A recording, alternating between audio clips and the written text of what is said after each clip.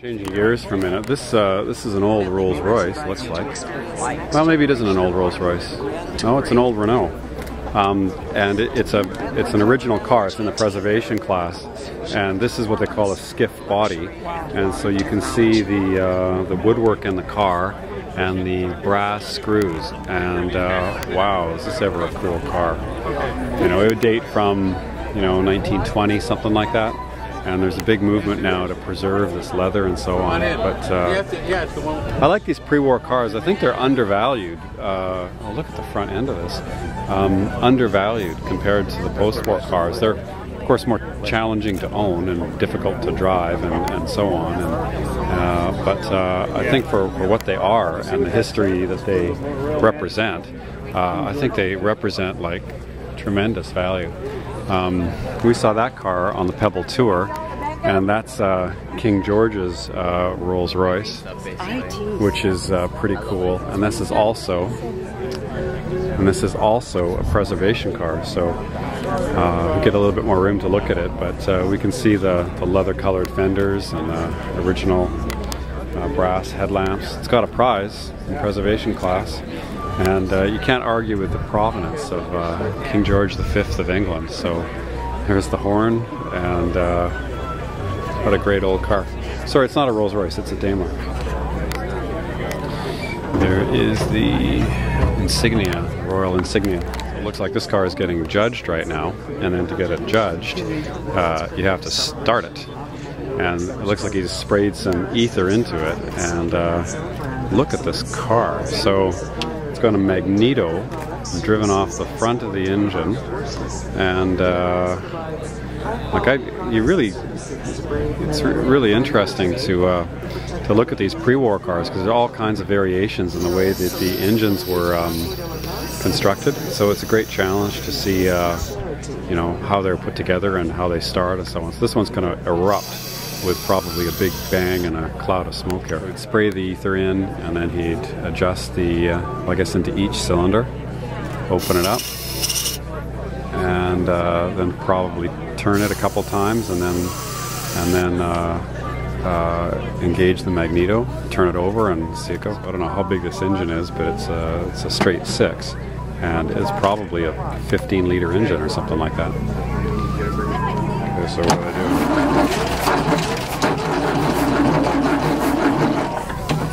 We just unscrewed that, releasing some fuel,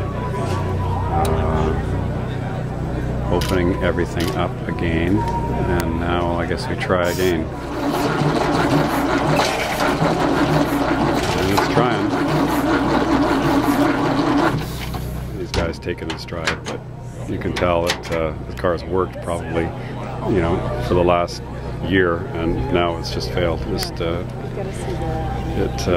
Probably the plugs are wet or whatever. I've read about this car. This is a preservation class now, and this is a lightweight E-Type, and it was, I think the guy hid it from his wife and piled a bunch of stuff on it and let it sit there for 50 years or 40 years or whatever, and then it was resurrected, and I think there was only a little bit of paint that was blown in it.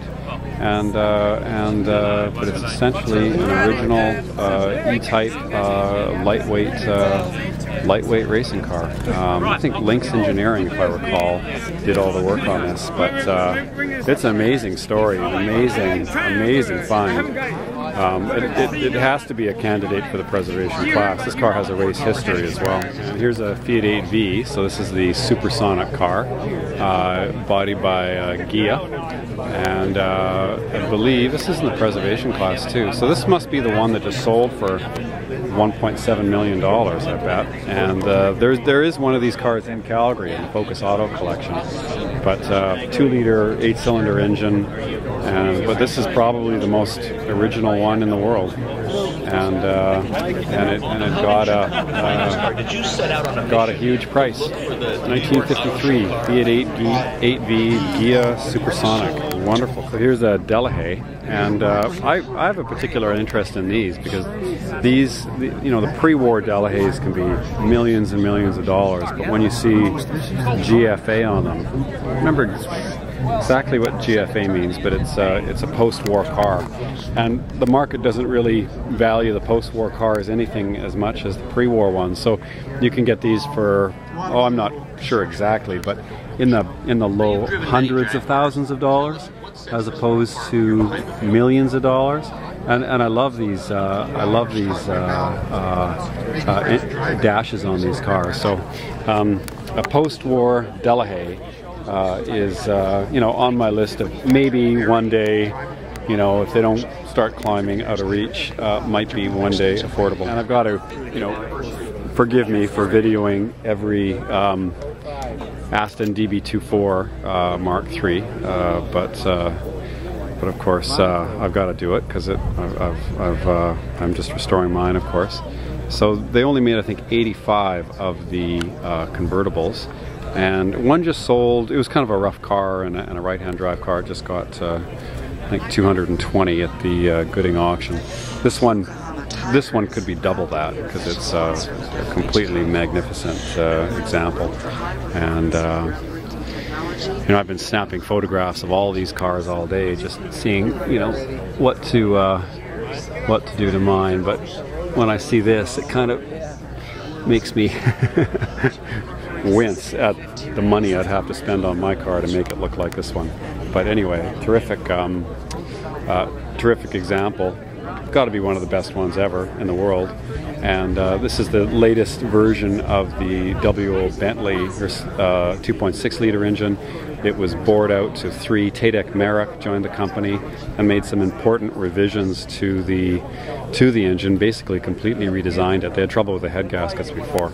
And this also has the first example of this traditional Aston grille, and the instrument cluster, which was carried on for all the DB cars. So I love these cars a lot. I can hardly wait to see some progress on my poor example. And I love this too. This is a Talbot Grand Sport. It's a body by Sauchik, and Sauchik has done some of the most outrageous, flamboyant bodies on cars. I think this one could be a post-war car again. I don't know. Well, I suppose it's in the post-war class, so I suppose it is. And it would have had the Grand Sport engine, so we would have seen that engine in the T26 cars. And I think I videoed one in the Monterey video. So they would have had basically a Grand Prix chassis, but with an extraordinary streamlined Sauchik body on it. Look at all the louvers, and how wonderful machine. Wonderful machine. Just dripping with style. Some Mercedes gull wings. So they made about I think 1,400 gull wings. They've just shot up in price. And here is one that is exactly the same color as Rob's in Calgary. So he's going to be pretty happy to see it, although he's got different color luggage. But and he's got a competition rim, and I think he's got painted Rudge wheels instead of the chrome Rudge wheels. But Rob's car is every bit as good as this. At least I think it's the same color. Sometimes the light plays. Is it the same color? Well, maybe Rob's is a little bit darker green. Anyway, great gull wings. They're a pleasure to see everywhere. Here's the 300 SL Roadster.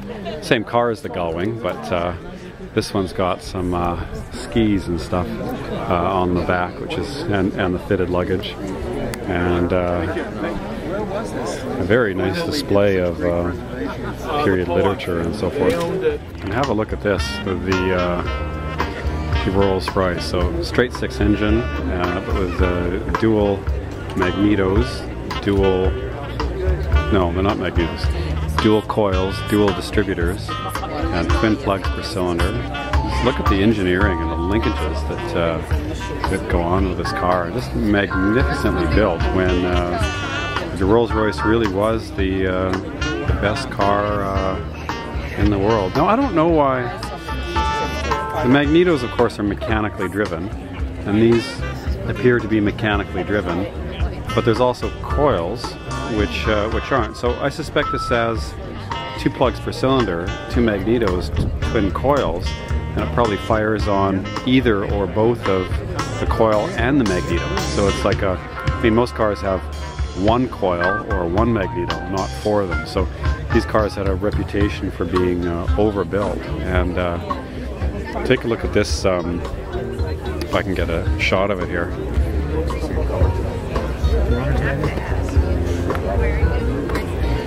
Take a look at this spring here. So you've got the leaf spring and a bunch of leaves and the castellated nuts with the split pins, and then you've got the leather wrap for the springs, and it looks like, then you got a sticker saying it's got has the Gator number on it, use engine oil, and then there looks to be an oil fitting on the end. So it looks like these springs are then lubricated, and I'm not sure what those pins are. But again, most cars just have leaf springs and those U-bolts. So this is like a really magnificently built and engineered car, and that's why I think these pre-war cars are really undervalued, just because of the work that's required to go into them. Just isn't represented in the purchase price. So I don't know how you feel about lemon yellow with a lemon yellow interior, but I'm sure it had a great, I'm sure it would have been a welcome addition to any lawn party in the Great Gatsby era. Here's another car in the preservation class. This is the BMW 328. So this is a pre-war car, and one of the best pre-war sports cars, as well as one of the most beautiful. And this is an interesting engine. It looks like a twin cam, but it isn't. I don't know exactly why, but you see these rods that go between the cylinder heads are actually for the rockers. So it's got basically a complex barrel train. And when the war was over, this engine was, you call it remissions, where the design of this engine was then given to some British firms, and this became the basis for the AC Bristol engine car, which had great racing success and also great success in the touring cars post-war. So anyway, a really cool car and a significant engine, and I just absolutely love this car. The Mercedes 600 Pullman. Is it I want to say laundrette, but I don't. Maybe I have that wrong. But 6.3 liter, 300 horsepower engine, 430 pound-feet of torque. This thing will still probably do 0 to 60 in 10 or 12 seconds.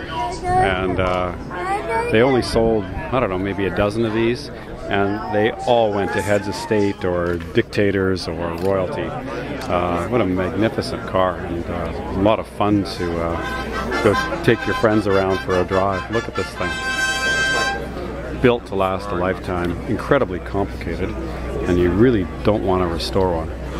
But I think they made this car for maybe 15 years or so, from maybe the mid-60s all the way up to probably 1980. And judging by the telephone and the radio antennas here, that maybe this is a later car. Anyway, wonderful. Welcome, Mr. Edward Herman. Love this car. Ed is so generous and continues to donate his own time to take part in our show. Thank you, Ed, from the bottom of our collective Concours heart. Ed is a long-time ornament whose cars have won several class awards. Gotta love the paint at Pebble Beach. It's like looking into a can of black paint.